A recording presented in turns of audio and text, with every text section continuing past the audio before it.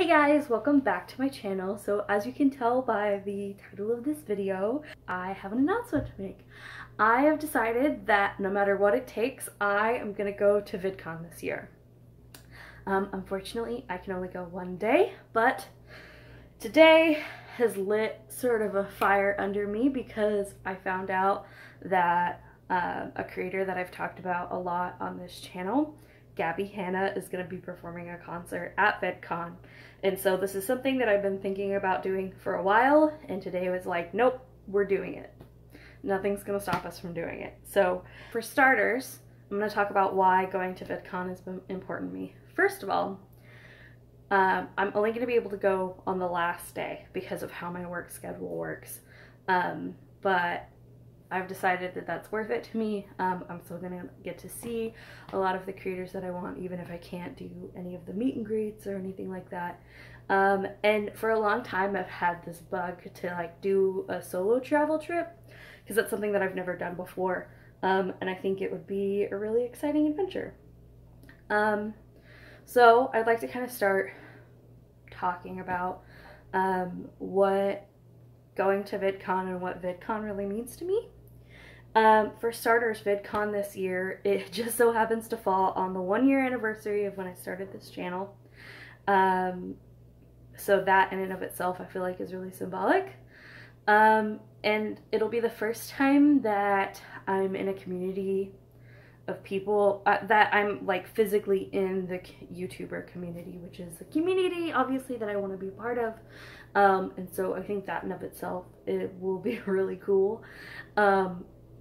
But also I feel like just accomplishing this goal in and of itself is sort of like a way to prove to myself that I want this and that I'm willing to do anything to make my dream come true.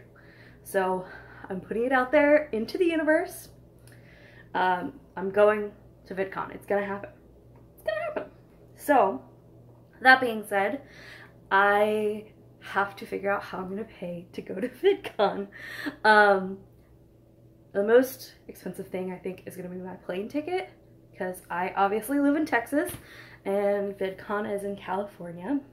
So there's that. And the other thing on top of that is that I really want to try to not use my regular income to pay for this trip.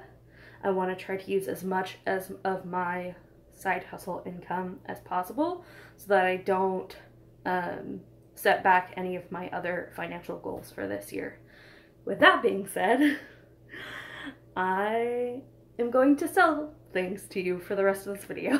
One of the things that I've decided to add to my usual side hustle business is Postmates. I'm gonna try to Postmates on weekends.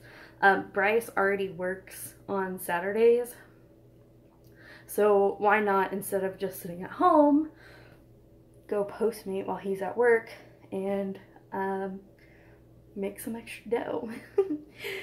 One of the side businesses that I kind of continuously have running but I've never really talked about is I sell my clothes on Poshmark.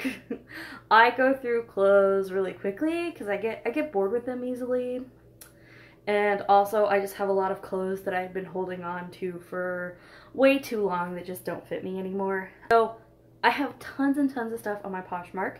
There's a link down below. But I have a couple things here that I feel like might need a little bit more than a picture to fully comprehend the whole piece. So I'm going to share those with you today. So the first thing, they're kind of in a random pile right now. The first thing I'm going to show you, and I'll probably do some B-roll for some of these. I might try them on. I don't know. We'll see. But I'm trying to get it. The first thing I'm going to show to you is this cute tank top. It's got kind of like a rounded v-neck instead of a regular. The bottom is like that high-low flowy sort of thing. And in the back, you can untie this horrendous knot that I put in it pretty easily and then tie like a cute little bow or just leave it in a knot like what I have it. And then it's open, and that is super cute. I used to wear that to work a lot with like a cardigan over it. Or you can wear it by itself, you know, in the summer with the heat and all of that. The next thing that I have is a little sweater. It's got like this maroon and white kind of material. It is by, oh, this is Old Navy, and it is a size, and you'll see this on my Poshmark, but just for this video's sake, it is a XXL. My Poshmark sizes range from about XL, and I think I might have a couple 4X, but anywhere all the way up through that. And then like for bottoms, it's 18 to 24, I think. So if you're that size, you should go check out my Poshmark. So anyways, here is this sweater, but it has like this floppy, oh, that doesn't make it look very attractive, but it has like a floppy collar, kind of like a loopy turtleneck, but not really a turtleneck collar. It's really cute, and it is a 2X by the brand Sunday. Not really familiar with that brand, but it's got the 3/4 length sleeves. I just feel like the collar is really hard to envision in like a picture, so I wanted to show you how it kind of like moves, all of that good stuff. And then this, I will probably have to add some B-roll for, because it is a super, super long, like super long cardigan. It's really cute. I just don't own anything in this color, and I don't really feel like this color looks good on me. It's got this cute design back here. This is a 4X from Torrid, and I'll probably insert some B-roll for it here. So this is how long this cardigan comes. Again, super, super cute, just not, I don't think it's my color. The next thing is another Torrid cardigan. This one is a 2, and it's just a flowy maroon cardigan. It's got cute little pockets, and it's really, really cute. It's just not, it doesn't fit me right. I like to have cardigans be like way big on me, so that is that. This is just like a sweater cardigan thing, vest. That's what I meant to say. It's like a sweater vesty thing, but it's super flowy. I've never even worn it just because I don't ever have a reason to wear vests. I'm not really a vest gal. It also has pockets, so that's super cute. This is Croft and Barrow XXL. This is the vest. And then I have this cute dress, LBD little black dress. It's kind of form-fitting, but it's super flowy up top. It has like this crisscross pattern in the front, and then we have like this thing in the back. It's really, really cute. Again, just not my size anymore. This is from Forever 21's Plus line, and it is size 2X.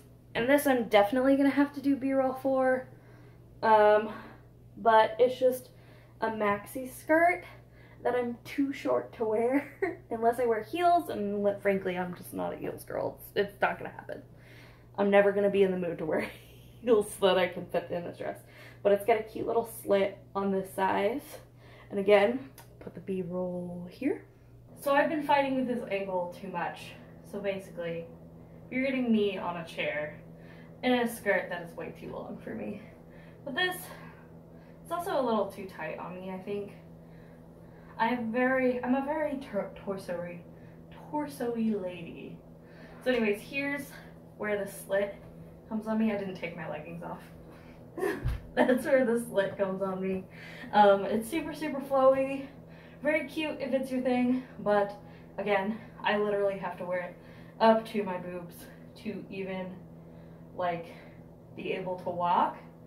And then like the slit is all the way too high on me if I do it that way. So anyways, this is the long maxi skirt.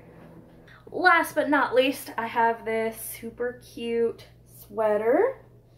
It's got the 3/4 length sleeves, and it's got these really cute buttons that are on the shoulders, but they don't really picture very well because of where they sit. Like on the hanger, you can't even see them at all. But they're super, super cute. And I love this so much. I actually just, like, I ended up with 2 of these. And I just don't really like to have much clutter in my closet. That's why I sell my clothes pretty regularly. But I still love that sweater. So this is definitely a good buy. I highly recommend this. And it is Rose and Ollie, I think is what that is. And it's a size 3X. So that is all of my Poshmark stuff. Other ways that you can support me, I write articles for Vocal. I'll link some of those articles down below. You can add to my tip jar there. I'm also going to be trying to write some more articles this month to hopefully be able to bring in some revenue. I don't know. And so those are the 3 main things that I'm doing for side gigs. Obviously, sorry, I had an ADD moment. Please support me if you can. You can also support me non-monetarily by leaving a comment below and checking out all of my socials, checking out my blog. I now have a Facebook page as well, so you should check that out. Oh, also, something that happened that I just never really talked about, I have my own domain name now. So instead of my WordPress, it is now kate.life. That is how you get to my blog and keep up with all the things that I'm doing. So yes, please leave a comment below. And I think that's all I have for you. Okay.